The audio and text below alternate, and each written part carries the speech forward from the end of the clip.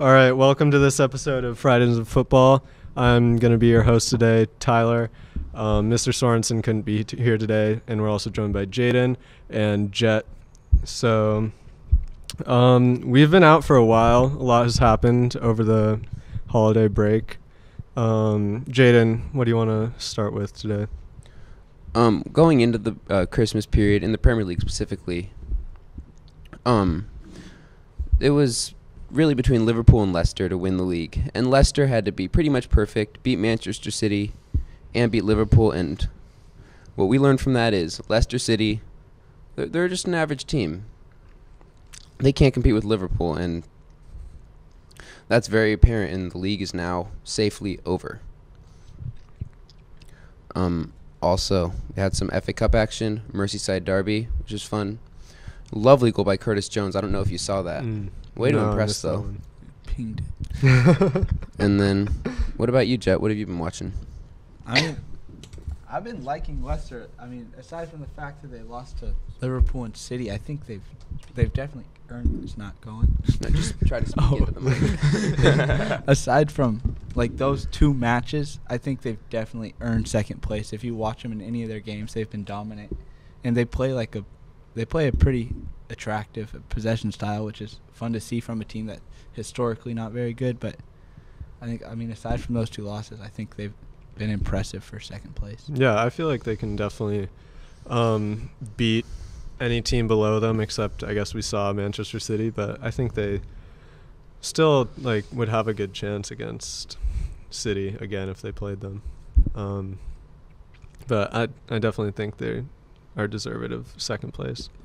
Liverpool's unstoppable this year. They've won the league. It'll be interesting to see if down the stretch they can stay up and get top four. What are they right now? At 44 points, 14 points clear. Mm-hmm.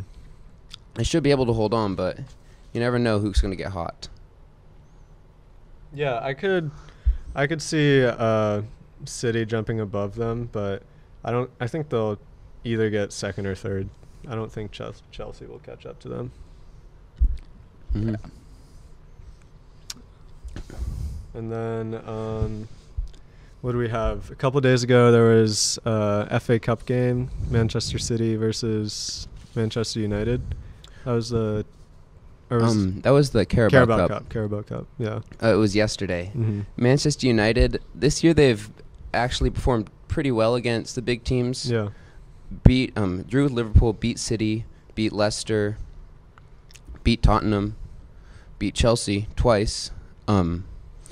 But what happened to them yesterday was an embarrassment. That just it showed the class between those two sides. And for Manchester City to be 3-0 up at halftime, I think United are lucky that it was only 3. It could have been 6. Sterling missed at least 4 chances, and United are they're bad. I feel so bad for Paul Scholes and Ryan Giggs and all those legends that just have to watch this. Look at old Fergie up there in the stands. It just makes you want to cry, even as a Liverpool fan. Yeah, they really are just not good right now. And I feel like a big part of that is the manager. I don't know. I feel like they just need a new, that new manager sort of kick to, I don't know, spice things up. That honeymoon period. Yeah.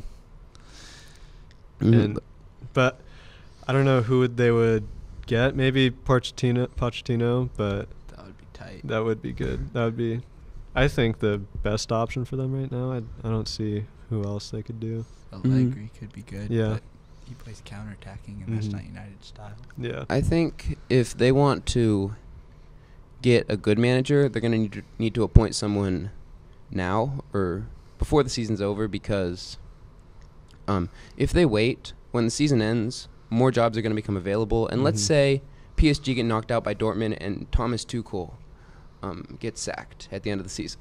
If you're Pochettino, do you want to go coach at Man United or do you want to go coach at PSG? That's a no-brainer, isn't it? They're they're not even that fanciful of an option anymore, so they need to act now before the other ones go away. Because, I don't know, at this point, it almost seems like Allegri's waiting for one of those other jobs. I don't know if he wants to go to Man United. Yeah.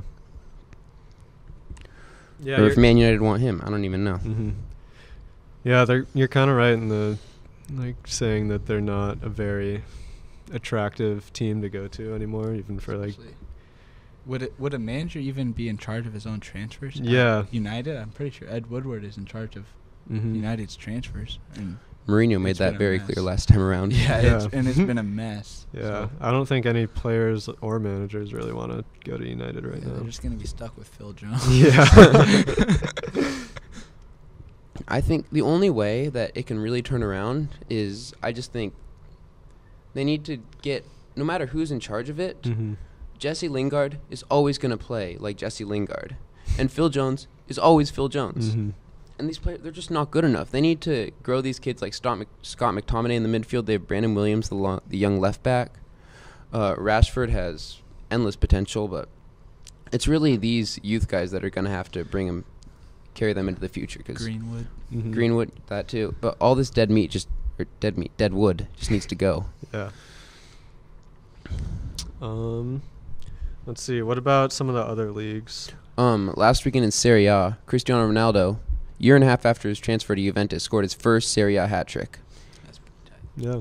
And he had an assist to boot as well against really? Gonzalo Higuain. Man, that Serie A race is heating up. Yeah, what's it at right now? Let me see. Juventus. Yeah, they're tied. Wow. Inter lead on goal difference. Okay. Actually, 3 really big games this week in Serie A. There is, I think, what is it? Juventus versus Roma. Okay. Juventus versus Roma. Napoli versus. Jeez. Is it this one? Yeah. Juventus versus Roma. Inter versus Atalanta, and there's one more. It's. I want to say it's. Oh, it's Napoli versus Lazio. That's what it is. That is a good one. Yeah. But this league is arguably one of the most exciting in Europe. Don't forget, Lazio's in the race too. Only 6 points behind the two of them with a game in hand. Okay. They beat Juventus twice this year as well. Wow. So I think we could see a really special thing happen down the stretch. Maybe Juventus lose their streak. Yeah. I'm surprised to see Napoli all the way down at 8th. Yeah, they still have so many great players. I know. I don't even know what's been going bad there. Yeah. I don't watch that much Serie A, but the 2 Napoli games I've watched this season were them being the only team to beat Liverpool 2-0 and them going away at Anfield and being the only team to get a result there at 1-1. Yeah. So from what I've seen, they impressed quite nicely, but And I don't know, there's been... To get Gattuso instead of Ancelotti seemed kind of like a downgrade. Yeah. Look what Gattuso did last year at AC Milan. Yeah, not much. Yeah, maybe their play style just isn't suited for Serie A. That's why they perform better against Liverpool. But I don't know. I feel like any team that does that well against Liverpool should be better than 8th in Serie A. Also, last weekend in Serie A, fan favorite for me personally, Zlatan Ibrahimovic made his return to AC Milan. Came on for 35 minutes in the second half, but wasn't able to do anything as it ended in a 0-0 draw. Yeah. I'm pretty bummed about that. How about you? Yeah, I don't know. I mean, if you only give him 38 minutes? 35 Came on minutes. 55th. Then, I don't know. You can't expect him to do, what he did against LAFC. I don't know. But you would have, I guess, expected him to maybe nab a goal. But I think he'll I don't know, start getting back into it and getting back to scoring. The problem with him being at AC Milan is who's going to give him the ball? Yeah. When there's... Do they still have... Çalhanoğlu or... Who's that guy's name? I forget. They have Suso on the wing. Suso, yeah. But, Yannick Kessie. Oh, yeah. Yannick Nice. Bolasie. Yeah. There's also Frank Kessie. Yeah. Frank Kessie, Frank Kessie. That guy, every time I've seen their highlights, he's creating. I think do they have still Bakayoko? No, he's back at Monaco. Okay. Monaco. I'm pretty sure. Yeah. And then what about Bundesliga? That title race is also good. Pretty exciting. Let's see. Yeah, we're gonna be back from the break really soon. That's RB Leipzig in first. How many teams are even in contention? You can make an argument for 6 of them, I guess. I don't know, Leverkusen. 5, we'll say. Yeah. Bayern Munich are up to third. How many points behind are they? 4 points behind. So they're Wow. catching up. Dang. Yeah. Bayern Munich have not played that good. Only 1.94 points per game. They're going to need to show a huge improvement in the second half of the season if they want to maintain the Bundesliga crown. And they don't really have a permanent manager. Nothing's really changed since before, so... I mean, it is somewhat surprising because they have such like a great team, especially after adding Coutinho. And he's starting off like he had like a pretty big impact, but I don't know. I haven't seen or heard much from him. They're just not very deep. They have a great 11, but after that, especially with losing Robbery, because before last year they had Gnabry and Coman, or they had 4 wingers, Robbery and Gnabry and Coman, and even with just Gnabry and Coman, Kingsley Coman, that's a great 11, but there's no backup. Yeah, they also lost James, right? He's back at Real Madrid. End of his loan spell. Yeah. For their last 2 games, they had a midweek game where this young kid, 18-year-old Joshua Zirkzee, came on in 86th minute and scored the winner, and then he did the same at the weekend. I think he's played 16 minutes of football for Bayern Munich and scored 2 goals in 2 appearances. Okay. Both of them the winners. Yeah. So they might have some depth. We'll see what happens. Showing Zlatan up. Should we keep talking about Bundesliga, or should we start getting into maybe some transfer rumors? Because the transfer... It's nice to see Schalke at 5th because they have a German-American coach and Weston McKennie plays for them too, so that's double trouble on the American side. Yeah. And they're in 5th. It's not bad. Yeah, that's cool to see. I really like Weston McKennie. On to transfers. Yeah. Christian Eriksen, 6 months left in his contract, expiring at the end of the season. Do you think Spurs should sell him now to just try to recoup a little bit of money? I don't really see him staying. Yeah. So I guess at that point you need to try to get money out of it. Yeah, I could see him going to maybe Bayern Munich or PSG, one of the big buying clubs, maybe Juventus even. Inter's rumored to get him too. I could see that. That one would really make sense, I think, because it would enable them with Lukaku and Martinez to set up what they have at Juventus with Ronaldo and Higuain and getting fed by Dybala inside. And then you still have the wingbacks coming up for the width. I think that could really work for them. Yeah. What about Jaden Sancho? Jaden Sancho, that's a weird one because normally you don't see big players like that go in January. Yeah. It happened 2 years ago with Coutinho and Van Dijk and Aubameyang. That was a big year for it, though. But I just don't think it happened. Where would he go? Man United? Why would you want to play in the Europa League? You're playing in the Champions League.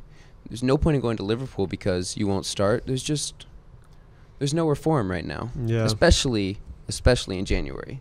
So I think he stays for the next 6 months. But after that, he's gone. Yeah, I also saw a report saying that Dortmund said that he's definitely staying for January, but they didn't say anything about him leaving in the summer. So I could definitely see him going in the summer for some big money. Yeah, it's I don't know, January's just kind of lame. You don't see, no one's talking about Neymar right now. He's not going anywhere. But summer, I guarantee you, come March, April, we're going to start talking about it again. Barcelona, Real Madrid. Yeah, I honestly totally forgot about the whole Neymar transfer saga. I hope he doesn't go back to Barcelona. Yeah. You don't want him to? No, I think that's the last thing Barca needs right now. Because I think part of the reason that they're going downhill is because lost trust in La Mesa and they stopped using. Mhm. And They have so many big stars to try to, like, I don't know, fit in. That what Barca's been good at and what brought them their rise to fame. Like 2011, they had like 9 people from their academy where they're starting 11, and now there's like 1 or 2 maybe, and they're the ones that were from that period. Mhm. And so, I think bringing another big star is just like would just show that. Yeah, That's what and they've like, come where is to. he gonna play? You already have Messi, Suarez, Griezmann, Dembele, and then Ansu Fati.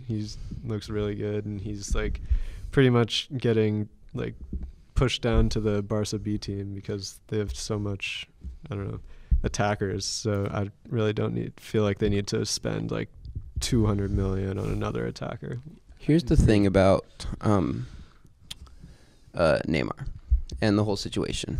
Last year, the same summer they bought in Griezmann, absolutely no way it would ever have worked. But now that we know Griezmann is having trouble playing on the wing, as Truel's the number 9, and Suarez will be a year older, so will be 33, I think it could work quite well if you have Griezmann slotting into that number 9 position, and then Neymar coming in on the left, and as Suarez starts to fade, and Messi's going to as well. And Neymar was brought into Barcelona to be the heir apparent, or not the heir apparent, to be the heir to Messi. He was the apparent heir, rather. But that didn't happen, but I don't see why it still couldn't. Mm-hmm. Yeah, I think he's just too like injury prone and Expensive. Yeah, expensive. And the thing is, if you bring in Neymar, you have to play Neymar. Like, you can't bring in Neymar and bench Neymar. Yeah. Which takes away minutes from Fati, Dembele, like all these guys who they could still grow and develop. Which is what brought Barca to be Barca. And Barca should sell Dembele. Yeah, they spent 100 million on him. 140. Yeah, it's crazy. And Coutinho. Yeah. Still, They've just been spending their money so badly. Mm-hmm. That's what you were saying. They just need to. Yeah. You know, on second thought, maybe you were right. They should go to their academy. Yeah. Yeah, I think so.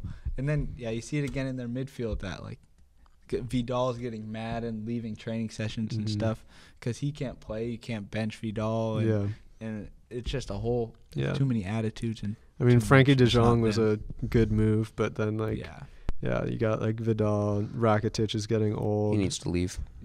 Yeah. I'd agree with that. Yeah. And then Sergio Roberto is transferring from the midfield and and right back, sort of. Vidal actually, over the break, he sued Barcelona over unpaid wages. Really? But then scored the equalizer for them in the derby last weekend. Yeah, I think there's no doubt that, like, Vidal and Rakitic are world-class players, but I think arguably, but Vidal's still banging in goals. Yeah. And so I think it doesn't fit. Cruyff set out a clear plan for them when he was there, and then they've, like, left it pretty much. Yeah. So I think this all goes back to Valverde out. Can we just agree on that? Yeah, I think we can agree. Pep in. Oh, Jesus. Oh, my God. Oh, there we go. Speaking of Pep, do you think he leaves Man City at the end of the year? I don't know. I could see it happening, but I hope not, because he'd look like a coward if he left after this year. Also, where would you go? You can't get much better than that. Yeah, he could go to Barca. That would be tight. Mm-hmm. If Pep goes back to Barca, that would be really fun to watch. All right, on to Timbers talk. Oh yeah, Timbers got Yimi Chara, which is really exciting. I don't know. I'm hyped. Yeah, I've seen highlights. He's like really fast. He's been called up to the Colombian national team multiple times, which is like Diego Chara hasn't, which is very surprising considering how solid he is. And just having that, I don't know, brother dynamic will be really cool. What position does he play? He plays winger. Can he play centrally as well, or? I think so. I think I read like a description of his like play style or something like that, and I think it was either he plays winger and maybe striker or winger and attacking mid, something like that. What the Timbers really need is just right now they need to back up. They need someone else at the number 9 position. Yeah. At the striker, because right now after Abobasi, you're done. And did they play a 4-4-2 at all last year with both of them, Abobasi and Fernandez? They might have tried it a couple of games, but They'd usually push Ubobasi out wide. yeah. I think we also need a center back. Sounds kind of like the Rashford scenario with Lukaku last year. Because Mabiala is great, but then I paired with. Yeah, I like the pairing of Tuiloma, but it seems like, I don't know, Savarese didn't it's like that at some points. Like, it felt like he would play Cascante over Tuiloma, which I do not trust Cascante at all. I love every time he gets the ball, I'm like, oh god, get it off your foot. He scored a goal for Seattle a couple years ago. Yeah. He's like negative a goal every game. Yeah. It's hard to watch. Mm-hmm. There were rumors that we were bringing in like a Croatian center back and then like a young Venezuelan like right back or center back, and it would be nice if that happened, but I haven't heard anything about that in months. Yeah, I was also kind of bummed to lose Zarek Valentin. He was he was just such a solid player to have. Where do you go to? I think Houston Dynamo. Those moves like within MLS, I don't really understand them. Yeah. I think he wasn't protected in the expansion draft and then was transferred right away to Houston. If I was on an MLS team personally and I had to go to another team, I'd probably want to go to a new league. I don't know. I'd be kind of bummed if I had to go to Houston. Yeah. Think about like all the places you can go to play football. Mm-hmm. I don't know. Yeah. Yeah, it was hard to see him go because he's solid. He does his role. He gets the job done, and he looked like he was always there on like community service. Yeah, days he's and, like, stuff a really like cool that. guy. Like, yeah. He had a podcast of his own. Yeah, with Jeff Antonella. Oh, really? Yeah. Wow. There's like a couple episodes. Is he still at the club? Mm-hmm. Yeah. He's been a stalwart. Yeah. Steve Clark has been doing pretty good. I really like Steve Clark. Yeah, Clark the Shark. Yeah. Yeah, but I haven't heard any news really about a new number 9. Yeah. And after Fernandez, like, that left a really big gap. They could, I guess, maybe put Valeri in like a false 9 role if Bobasi goes injured or goes out and something. Yeah. And try to do something like Liverpool do. But with Firmino. I don't know. Valeri's getting old, and I think if anything, maybe drop him back. Or, I don't know. It's hard to say. But I think he's pretty good where he is. I don't know. I think we just need a number 9. I don't understand what the Timbers system is going to look like going forward, because I feel like it switched so much. Mm-hmm. Like, it would be a 3-5-2. It would be a 4-3-2-1. Yeah, we never really had like they say confident system. They say the best coaches can adapt. Yeah, but it just looked unsure. But I think Savarese will have it figured out this year. Yeah. This is his 3rd season? Mm-hmm. Yeah. I would like to see some T2 people move up. Yeah, like Foster, Langsdorff, and who's it, Eric Williamson. Maybe we'll see Foster move up to play the number 9. Yeah, that would be cool. What happened to that guy? He got promoted from the system like 3 years ago. Michael Farfan. Michael Michael He's Farfan. still around. He'll still be in the squad. He got hurt for a while, but he'll be. He hasn't progressed. Yeah, maybe as he's still good. Yeah, since Zarek Valentin left, that's just one more spot that he's moved up in the roster. Mm-hmm. I remember I watched his debut. Mm-hmm. It was against LA Galaxy 3 years ago, mm-hmm. and by 20 now, I would have expected him to be doing maybe a little better stuff. Yeah, I mean, have a starting role. Since his debut, he's definitely progressed. I don't know. Yeah. It was like right as he was getting to a spot where you're like, he's going to start doing good things. He got hurt. Yeah. But I think give him a little time. I think he'll come around. Yeah. He's still really young. Yeah. All right. Should we say some like final things and then wrap it up? Yes. What are you most excited for this upcoming weekend? Let's see. I didn't really check out what games are coming up. When does the transfer window open? It's open. It's open? It's just January Okay. is the transfer window. Yeah. Well, I don't know. I guess I'm always just excited for transfers. I don't know. Tottenham's playing Liverpool Champions League final rematch. this weekend. Yeah. Oh, Oh yeah, that'll be I'm really excited fun for game. that. In Yeah. London too.